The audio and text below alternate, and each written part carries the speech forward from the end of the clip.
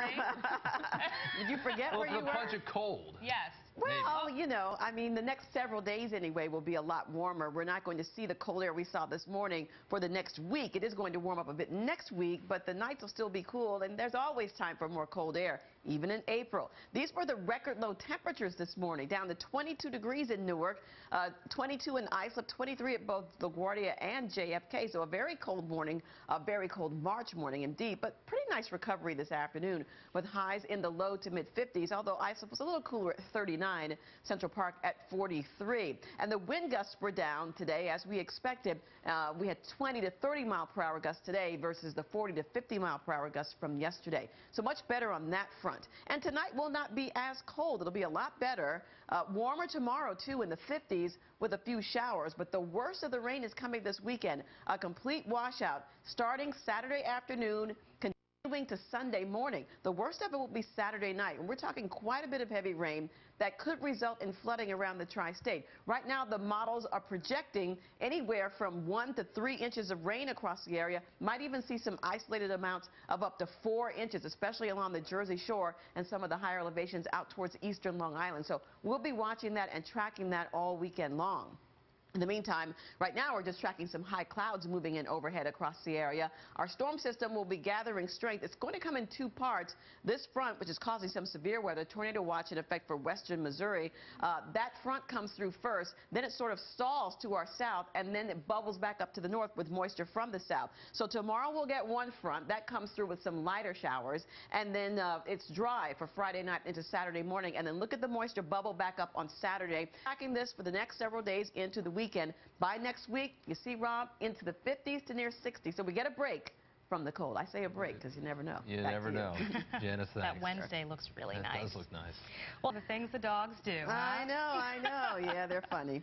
All right, so our weather today, much improved from yesterday when we had all that wind that was just intense around the tri-state. We had some gusts today, but they were much lower, the 20 to 30 mile per hour range. High clouds have been moving in most of the afternoon, but not causing any trouble at all. But we are keeping our eye on this system that's over the Midwest tonight.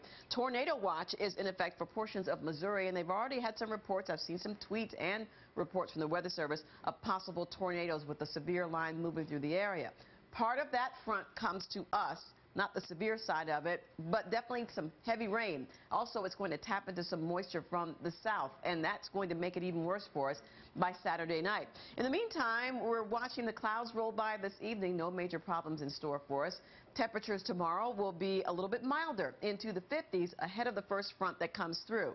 That will bring some light showers starting about 11 midday on Friday, continuing on and off into the evening hours. So about a 12-hour stretch of some light showers here and there. No big thunderstorms or heavy rain is expected, but you may need to take an umbrella during the day. That moves on out. It clears out for Friday night, Saturday morning, but the front doesn't quite clear up the coast. It sort of sits there, and an area of low pressure will develop along that, and we'll start to see all that moisture slide back to the north. Now, this is where we're going to see the very heavy rain starting Saturday afternoon, because it's going to be about a 7-8-hour duration of very heavy rain across the area. Setting up to the north and colder air will be some snow, so places like Rhinebeck and Poughkeepsie wouldn't be surprised if you get a little bit of light snow out of it, even Monticello. The rest of us, it's just all rain. Heavy rain will continue along the coast out towards Long Island on Sunday morning, or like Saturday night, early Sunday morning. But by midday Sunday, the system is moving offshore, and we could see 2 to 3 inches, maybe even 4 inches of rain in some cases. Right now, temperatures around the area are in the 30s and 40s, so it's not that bad. DC's in the 50s. It's near 60 in Louisville, and so that's some of the mild air that will be sliding our way for tomorrow and the next couple of days. So thickening clouds tonight. No rain yet. Temperatures are in the 30s generally tonight, so not too bad. Tomorrow's highs are in the mid-50s with some scattered light showers coming in with that front. But that won't be the worst of it. The heaviest will be Saturday. Saturday afternoon into early Sunday morning when we may see the 2 to 3 inches of rain. Clearing out, though, for Monday, the Mets home opener with highs in the upper 50s, close to 60. So at least the weather is going to clear up next week. So for tonight, down to 37 degrees. It turns cloudy, but not as cold as the last few nights, or even this morning when we had record lows. Tomorrow, there even could be flooding issues with all this rain coming up, and we'll keep you posted if any watches are going to be issued ahead of time to let you know how to prepare. Look at next week. Looks pretty nice. Guys, back to you. All right. You were talking about it getting warmer, so we're looking forward to that, but there's also some moisture coming as well. Yeah, we have to deal with some really heavy rain coming our way over the weekend that might result in flooding. We're talking maybe as much as 3 or 4 inches of rain. We still had to deal with that again with all the layers. Temperatures were in the 20s in Newark, Islip, JFK, and LaGuardia. All of these were records for the date. Now, for the next several days, the temperatures are going to be warmer, especially during the afternoon, but we'll have to deal with showers. Just some spotty ones in the area tomorrow, but the weekend, especially Saturday night into early Sunday, is a washout. We expect heavy rain that could result in that 3 to 4 inches I just talked about. Temperatures will be in the low 50s on Saturday. Sunday, it's still damp, although the showers will be tapering off early in the morning. We might be able to salvage the latter half of Sunday. And the rainfall estimates from Future Tracker, 1 to maybe 3 inches of rain, and could be some isolated cases of up to 4 inches of rain by Saturday night. Here's a look at our storm system. It's several pieces now. We're seeing one side of it where we're getting the high clouds. This part of the system is creating severe weather and isolated tornadoes south of Columbia, Missouri. These red boxes are tornado watches in effect for parts of central Missouri west of St. Louis tonight. We're not anticipating severe weather here, but we're going to see quite a bit of heavy rain with this storm system.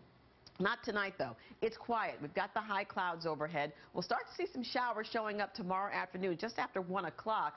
These will be very, very light and very spotty. This is not the core of the system that's going to hit us hard. That's coming up Saturday afternoon, and we're talking about at least a 12-hour duration of possibly heavy rain. Look at all these yellows and oranges and reds coming through the area. It doesn't really taper off until the sunrise on Sunday. It might even see a bit of snow up around Tompkins Cove. But right now it's 45 degrees for you, 41 in Newburgh. Back to you. Great. Thank you very much. And Bruce Beck is straight ahead with sports. Bruce. Well, Chuck, Knicks fan.